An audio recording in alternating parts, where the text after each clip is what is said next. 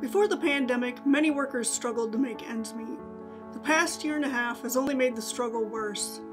Now the Michiganders who worked on the front lines in grocery and retail stores, warehouses, and sanitation during the COVID-19 pandemic struggle to put food on the table and provide for their families. These workers risked their lives to take care of us when we needed it most. Now it's time we do everything we can to take care of them.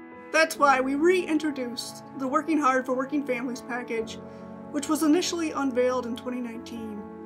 It will protect and support working families by requiring temporary workers receive an opportunity for a permanent position when one becomes available, creating fair scheduling standards for employees, increasing the threshold for overtime pay, mandating meal breaks during shifts, providing childcare assistance to working families, and setting a $15 minimum wage. Michigan House Democrats have been working hard on these issues since before the pandemic, and we're committed to continuing the fight for workers' rights.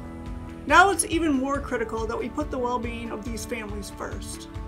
Essential frontline workers put their lives on the line to keep society and the economy running throughout the COVID-19 pandemic and provide an outstanding benefit to the state in a time of crisis. Grocery store employees, healthcare workers, custodian staff, correctional officers, first responders, and other essential workers deserve to be compensated for the increased risk that they have took. More than half of all occupations in the U.S. with a median wage below $15 per hour are considered essential. Some companies have stepped up and provided hazard pay for their employees, but many have not. These workers took the call and supported Michiganders when we needed them. Now it's our turn. We need to allocate some of Michigan federal COVID-19 relief funding to provide hero pay to all essential workers in our state. We must also protect workers and improve the job security so they have the opportunity to succeed. The lack of quality, affordable childcare does not only affect the parents, but our state as a whole. It can push hardworking Michiganders out of the workforce and require parents to take more time off of work, reducing a family's savings and financial security while contributing to the gender pay gap. We can't afford to let the child care cost hold back our economy or families from achieving their financial, educational, and professional goals. That's why my bill in this package acknowledges the financial burden this can place on families and allow a taxpayer to claim a child and dependent care credit based on their level of income to offset some of these costs.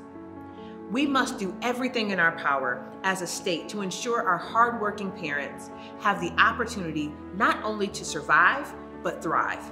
And this bill takes us one step closer to that goal. But as more of us get back to work, we need to look back on how hard the past year has been for many families. We know that Michigan has the best workers in the entire country, but that didn't stop many from losing their jobs through no fault of their own as our economy shut down due to the pandemic. Some of those workers are still unable to find work to provide for their families. While they look for work, we must make sure these workers can still support themselves and contribute to the economic growth of our communities. My bills would require that any employee who loses their job as a result of things out of their control receives severance pay. This ensures they can continue to live their lives while searching for a new job. Working hard for working families. My name is Pam Owens-Moore. I'm the Vice President for SEIU Local 1 Union and also a member. So I truly understand the struggle that we have been through for the past year.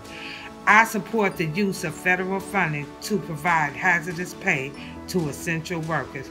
Yes, essential workers deserve hazardous pay.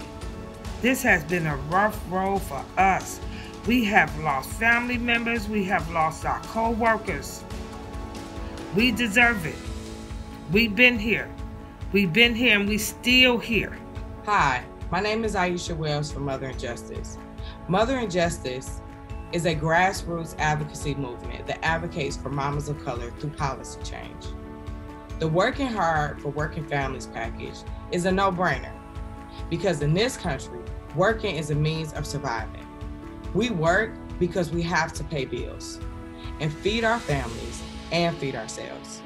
These issues are a part of the basic human rights that are at the core of our Mama's agenda. The road to mothering justice in America is advocating for policies that guarantee workers with basic human rights.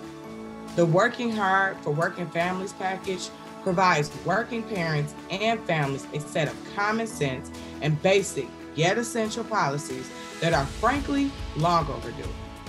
This package ensures that those most marginalized, including mamas of color, are guaranteed the same rights and policy supports all Michiganders deserve.